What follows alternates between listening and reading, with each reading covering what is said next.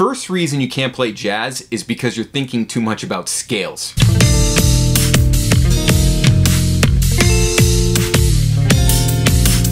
So there's this whole notion of chord scales in traditional jazz pedagogy, right? And I think this is why so many people misunderstand the art of playing chord changes. The moment you think about a scale representing a chord, you've given yourself too many options, right? Because 4 of the 7 notes in the scale do not help you to articulate the chord. So that's problematic on too many levels to even unpack right now, but the solution is really simple. Instead of thinking about a scale to represent a chord, think about a triad to represent a chord. Every note in the triad equally articulates the chord that's being played at the moment, right? So if you only play triads and you get comfortable with all the combinations of triads, well, you're gonna sound really effective right away. And you're gonna let the chord changes speak for themselves finally, right? You're not muddying the message with all these scales and extra notes that don't really help anything. Now this becomes very clear when I put sequences of chords together, right? So let's take the first 4 bars of Countdown by Coltrane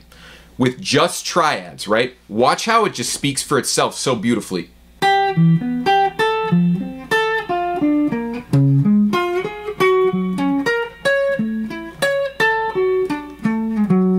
Right? Letting the spirit of creation move directly through you once again. So that triadic framework is just allowing you to let the song do all the work, right? It simplifies so many things. For example, you no longer have to think about playing strong chord tones on strong beats. You should just always play strong chord tones. What are strong chord tones? Triads. And this takes us right into the second reason why you can't really play jazz. It's because you're not thinking about rhythm properly.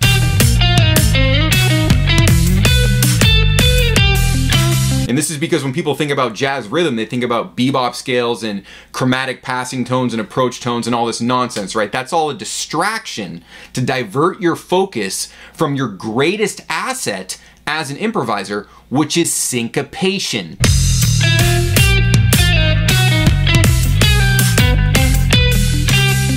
Now, syncopation instantly makes so much sense in the context of triads, and I'll show you what I mean. First 4 bars of Countdown, in time, thinking about triadic syncopation.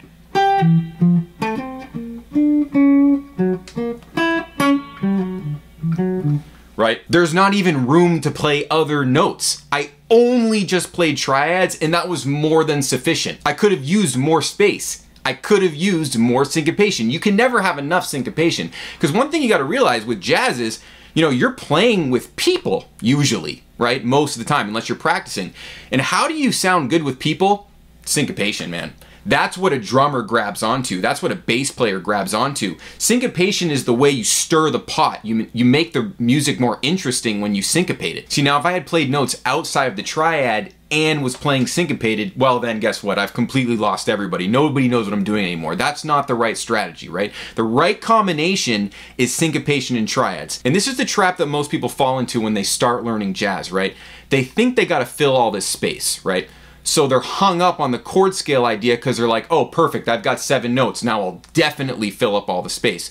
So that's problematic because you don't want to fill up the space, right? You want to use space. Like I said, that stirs the pot, space, syncopation, that's all the same thing. Stir the pot. That's what's interesting, right? That's what gets people's ears perking up. Not just continuous streams of notes, obviously. We all know this. So if you think about the 2 focus points of improvisation, it's really just triads and syncopation. You put those things together, you're golden. You really don't need much else. And this brings us to the 3rd reason you can't play jazz. You don't have a system for internalizing form.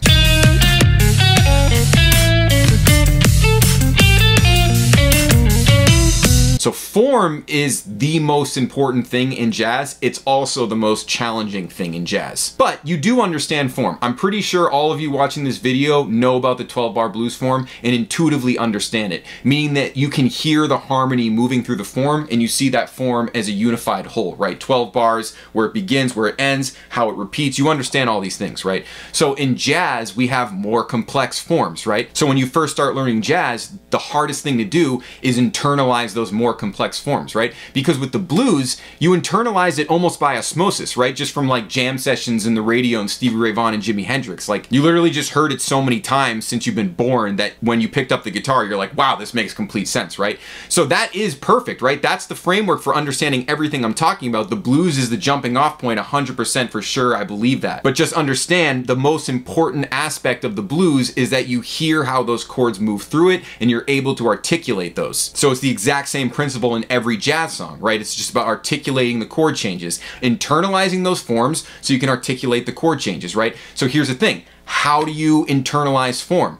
I have the dumbest but most effective exercise of all time for this, right? You've already seen it, you already know it. It's literally just doing things like this. I'm just gonna play a triad and I'm gonna make sure that triad covers whatever length of time the chord change lasts for, how many beats the chord change lasts for. So in countdown, the chord changes mostly last for 2 beats and the last one in the sequence lasts for 4 beats, right? So then I think, okay, what is 2 beats? 1 and 2.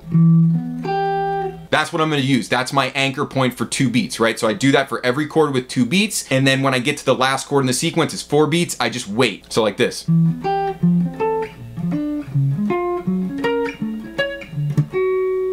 That's the exercise, right? That's how you internalize the form. You just do that with every set of chord changes, and what you're doing is you're getting your ears to recognize those harmonic movements. Now that's a simple exercise, but it's an absolute game changer, right? And you can see how it quickly morphs into actual improvisation, right? If I just mix it up a little bit, I'm gonna get huge bang for my buck, like this.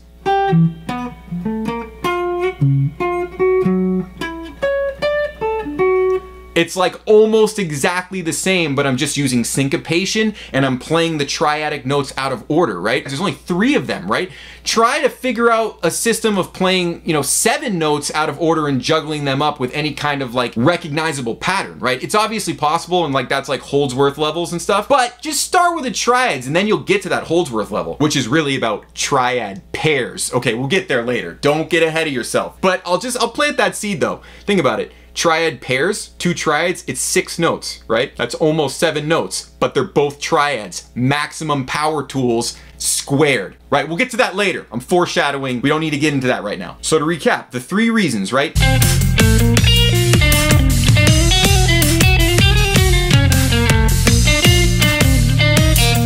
You didn't understand that scales are not very good. Now you do understand that triads are the keys, right? Those are the only notes you need to worry about. Later, you can start to add scale degrees, but you'll understand where and when to add them effectively because you'll realize that the triads, like I said, get you 80% of the way there. And so you want to be very, very deliberate and careful about where you put those other notes. Even the 7ths, man. The 7ths are not that good. To be blunt, they don't sound great. They actually are like the worst choice by far, right? One of the patterns that's good, classic Coltrane, right? That's 1, 2, 3, 5. So they call those tetrachords, right? So the 2 of the key with the 3 and the 5 of the key, the triad, that's a pretty good combination. But other than that, you really want to be careful. And even that, I feel like I shouldn't have distracted you with that. Only focus on the triads. I'm telling you, man, that's where you see those crazy fast results. Number 2 was you weren't thinking about rhythm properly. Now you're thinking about rhythm properly. It's about syncopation. It's not about bebop scales and landing on the right chord tone on the downbeat. No, it's about syncopation, right? You should stir the pot as much as you can with syncopation. It's almost like playing strong chord tones on strong beats is like not even smart, right? That's like actually not cool because syncopation with strong chord tones, like right after the beat or right before that beat, that is sick, right? Clearly, right? You don't want to play a strong tone on a strong beat. That's actually, now that I'm thinking about it, that's like the one thing I would never do. Oh man, that's it. That's a hot take for sure. But it makes complete logical sense, right? Think about like Meshuggah Basics 101. Think about syncopated music 101. And the 3rd reason you couldn't play jazz was because you didn't have a system for downloading those forms into your consciousness, right? It took you like 20 years of osmosis to get the blues form in your subconscious. You want to get giant steps in your subconscious in about 2 hours. You know how to do it. Sounds ridiculous and sounds boring, but the fact that it sounds ridiculous and boring is what automatically turns that into Literally just because you're like, I'm just gonna mess with that, right?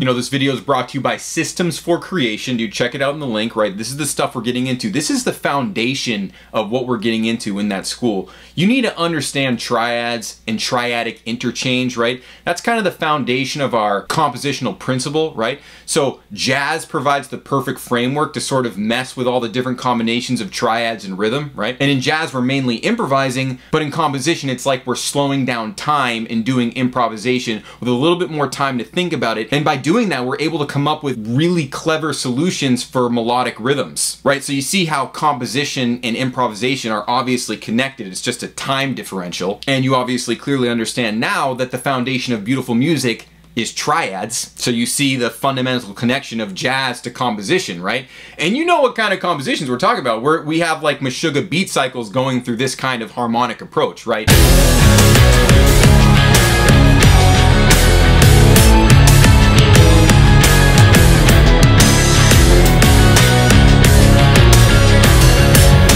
Obviously, all inevitable stuff.